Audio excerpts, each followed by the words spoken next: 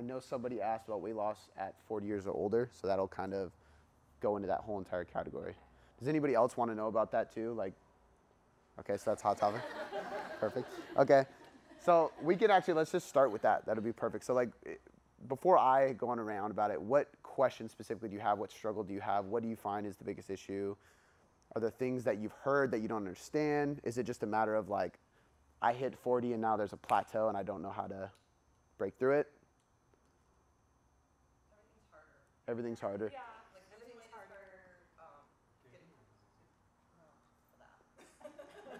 muscle, muscle mass. Yeah. I feel like just softer all over, regardless of how much weight I'm lifting. So there's a couple things with this. There's like hormonal stuff too as you get older. One thing that like we can't avoid is the hormonal side of things, right? So for men, testosterone lowers every 10 years, like is when they have the kind of studies, it drops more. Muscle protein synthesis, so this is the rate that our body actually takes protein and utilizes it to build muscle, to recover, stuff like that. The rate that that happens lowers. So as you age, you actually need protein more. It's not a huge scale where you have to eat tons of protein, but the need for it becomes more specific. You need it more frequently throughout the day. You need to break up your meals. You just need to be a little bit more specific. The thyroid slows down quite a bit as we age. More commonly in women, but it happens in men too. The thyroid is a hormonal gland that controls everything. The way I kind of look at that in the central nervous system is like having a bunch of speakers and a subs in your car, but you have no amp.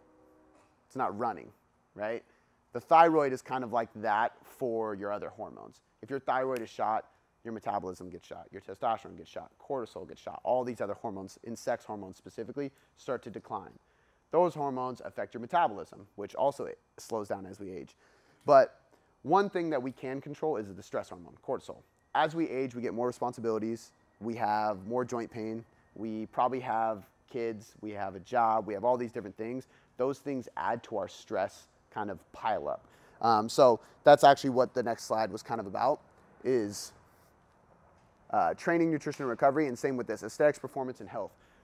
This is kind of like how I look at results and stress in one diagram. We all want all three. We want to be healthy, we want to be lean, and we want to perform really well. They're all kind of counterintuitive. Most of the time, we can't be shredded and perform really well and be really healthy. Like bodybuilders that look amazing, they're not the strongest guys in the world, and they don't have the best hormonal profiles, right? The healthiest people in the world usually aren't jacked. The people that perform the hardest and are actually really good, like if we look at the CrossFit Games, even like Matt Frazier is not the most jacked guy there, but he crushes everybody. He's really smart about stress and recovery and actually eating enough food.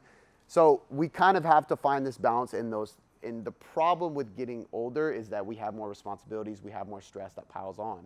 And what I call our stress capacity actually lowers. And this is our ability to handle stress. I talk about this a lot because I think if we can learn to almost practice our stress capacity, or like learn how to build it up with meditation, with going on walks, with eating enough food, with tracking our macros, with sleeping better, our ability to handle stress improves. So a lot of times, and this does relate to hormones, I promise, when I have people who have hormonal issues or are aging, that's what we attack. We don't necessarily do a ton of crazy stuff with their nutrition. We actually look at outside influences. This is a stress. Training is a hard stress, but it's a good stress. We want that stress. However, if we can't recover from it because we have a bunch of other stress in our life, it's not going to benefit us. So we kind of have to look at the stress paradigm as like everything is stress. So I talk about a shelf, right? We have our parasympathetic and our sympathetic. And I actually think I have a slide on this, so when I send it to you guys, you can kind of see like the actual specifics. But parasympathetic is our rest and digest. That's where our body actually calms down. We can slow down, recover, burn fat, so on and so forth, improve our joint health, reduce inflammation. Sympathetic is fight or flight. That's in caveman days, a saber-toothed tiger's chasing you, cortisol goes up, adrenaline goes up, you can run away. When we lift, same thing happens. Cortisol goes up, adrenaline goes up, we can lift, it's a good thing. However, if we don't bring that back down to parasympathetic, we're in trouble. So if we look at these shelves, we have our sympathetic and parasympathetic, our stress and our recovery. And I try to match up each shelf. And this is kind of the key to handling hormonal issues.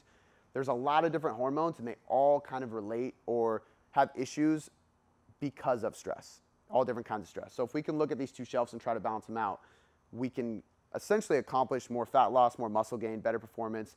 We're probably going to be happier and less moody, and we're going to have healthier hormones. But it actually takes putting a lot on that parasympathetic shelf. So if we look at our stress selves, so if I look at my life, I think I run a business, I train really hard 6 days a week, I have a 1-year-old that is not sleeping through the night, I'm planning a wedding, we have bills, like I just tore my meniscus and had surgery. There's a ton of stress that I can add on. Some of them are amazing. I love my daughter. It's amazing, but it's still stress, right?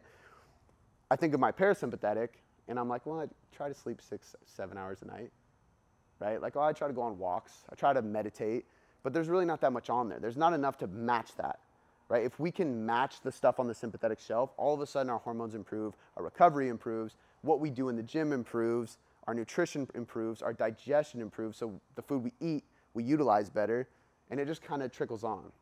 Does this make sense? It's kind of like a long-winded answer to the hormones, but I'll get people, I mean, the hormone crisis is a big deal. I think they say 2 out of 4 women have thyroid dysfunction, and this is just what they know of inside of doctors, and I know tons of people who have never gotten their thyroid checked.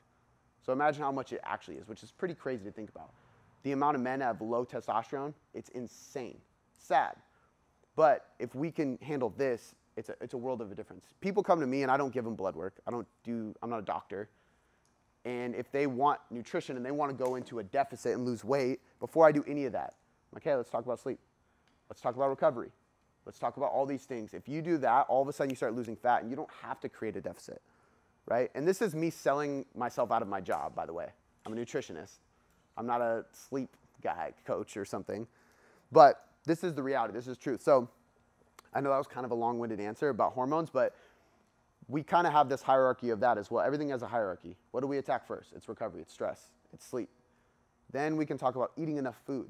Don't worry about macros or calories. Just eat enough food. Feel good. Chase like not being moody. Chase not being irritable. Chase sleeping through the night. Then we can talk macros. Then we can talk calories.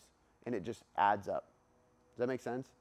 And I have a lot of people that come to me, they give me blood work, they show me exact numbers, and we do use that sometimes. And we'll talk about supplements, natural ones like adaptogens, ashwagandha, and DIM, which is a estrogen balancer, but they're all like plants and stuff like that. But it comes so far down the line, right? Eating enough food, managing stress comes first.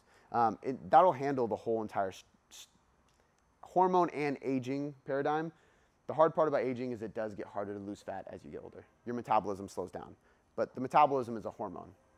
Thyroid controls that. So see how there's like this trickle effect? And people will come to us, they worked with us for 6 months to 12 months a lot of times. Because I go, okay, we're going to spend a month doing this, a month doing this, a month doing this, and then we'll lose fat. And it's a hard buy-in. They leave, they go try something, they come back and they're like, okay, I'm ready, right? But a lot of that stuff you can start working on now, right? And you can train harder in the gym because of it.